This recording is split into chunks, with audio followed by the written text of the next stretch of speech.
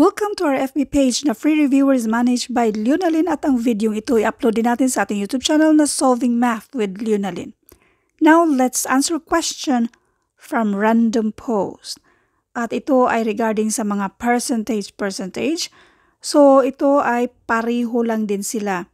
So, mayroon tayong mark up at mark down. Let's do problem number 1. A videocassette movie purchased for $440 was marked up 25% on selling price. Later, as retail prices fell, this movie was marked down 20% on the current sale price. Find its new sale price. Ang sagot dito ay $440. Now, paano ganun lang pala kadali? So, doon muna tayo sa solution number 1. Tawagin natin itong box method. So, itong 25%, ibig sabihin yan, 1/4. So, 4 na boxes. Hatiin natin sa 4. 25% ang markup. So, itong 440, divide natin sa 4. So, balik kada box. Tag 110 ito. 110. Kapag sinabing markup, so magdagdag ka na isa pang box dyan na 110. So, ang total dito ay 550. Yan yung markup. Ngayon, mag-mark down tayo ng 20%. Yang 20% na yan, itong kabuuan, yan yung 100%. So, ang 20% na yan, yan yung kada box dito. Or yung 20%, ang equivalent nito ay 1/5. Paanong ganun lang kadali? 1/5. Percent means per 100. So, therefore, itong 20% ay 20 per 100. Ang greatest common factor dito ay 20. So, 20 divided by 20, and that is 1. 100 divided by 20, and this is 5. Kaya 1/5. Ang 1/5, anong ibig sabihin yan?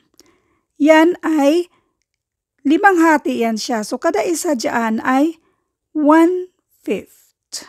So, yung markdown, ito yung markdown, 20%. I-mark down yan. So, ang natitira ay ganun pa rin, 440. Ngayon, kung naintindihan nyo yung ginawa ko dito, kahit hindi na kayo mag-solve, basta pag sinabing 25 lang din naman yan, yung markup, tapos pag markdown ay 20%, automatic na pariho lang din dito sa mismong original price niya na 440. Anyway, let's do solution number 2. 440. 25%, that means 1/4. So, i-divide natin ng 4. 440 divided by 4, and this is equal to 110. So, yan yung markup. Yung 110, i-add natin yung mismong original price na 440. So, sa markup, ang new price ay 550. Ngayon, itong 550 ay mag-mark down tayo ng 20%. So, 550 times 0.2, again, 20%. Para ma-cancel out yung percent na yan, mag-move lang tayo ng decimal twice to the left. Kaya ito ay 0.2. So, 550 times 0.2, this is equal to 110. So, since marked down ito, yan yung pang-minus natin sa 550. So, 550 minus 110, this is equal to 440. Find its new sale price, 440. Another way sa pag-solve nito, para may pagpilian lang kayo para maintindihan nyo kung paano ba ito i-solve. Solution number 3. 440. So, yan yung pinakaunang price dito. Mark up 25%. That means, yung 440, i-multiply natin ng 1.25. Saan galing yung 1, ma'am? Yang 1, yan yung 100%. So, 100% of 440 plus yung 25% na markup. So, 25% of 440. Itong 100% equal to 1. Ito namang si 25%. This is 0.25. So, this is 1.25.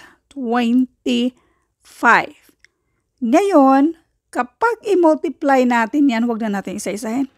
This is equal to 550. Now, ngayon, doon tayo sa markdown. Yung markdown dito ay 20%. So, kung i-multiply natin ito ng 20%, yan yung pang-minus. So, ibig sabihin doon tayo sa 80%. Bali, 100% yung kabuuan. Markdown, so mag-minus tayo ng 20%. Bali, ang babayaran na lang ay 80%.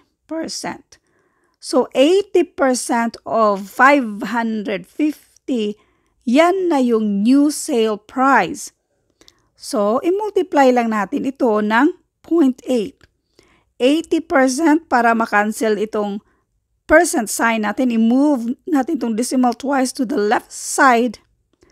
Tapos, i-drop natin yung percent sign. So, ang i-multiply natin dito ay 0.8. Mamaya na itong 0 na yan. 5 times 800 is 40. 5 times 8, 40 plus 4, this is 44.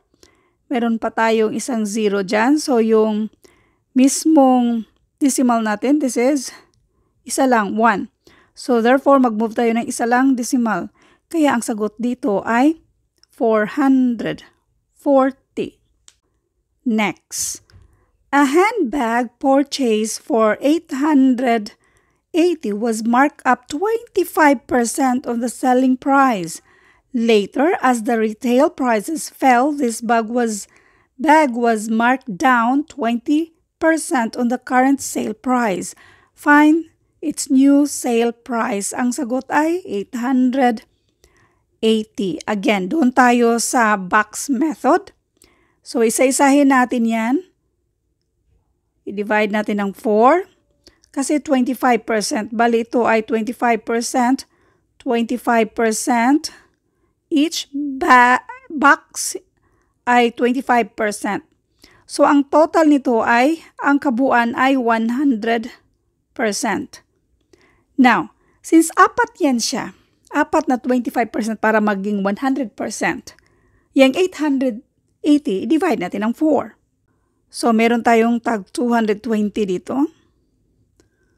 220, 220.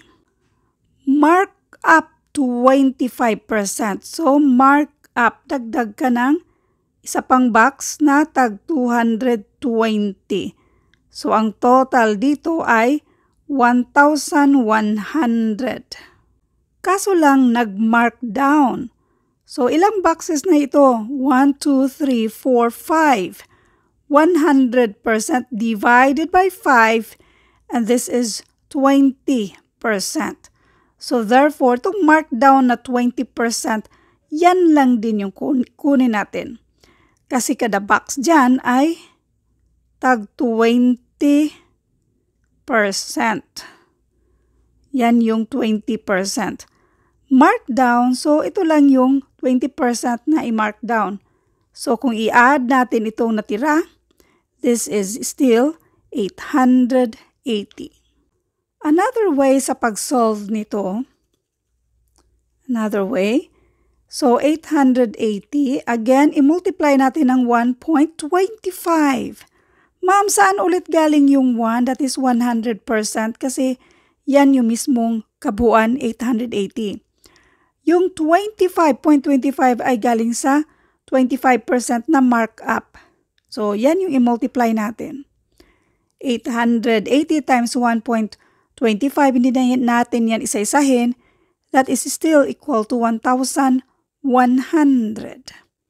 Now, yung 1,100, doon tayo sa 20% mark down yung 20%. So, kung i-multiply natin itong 20% dito, so 0.2 na siya.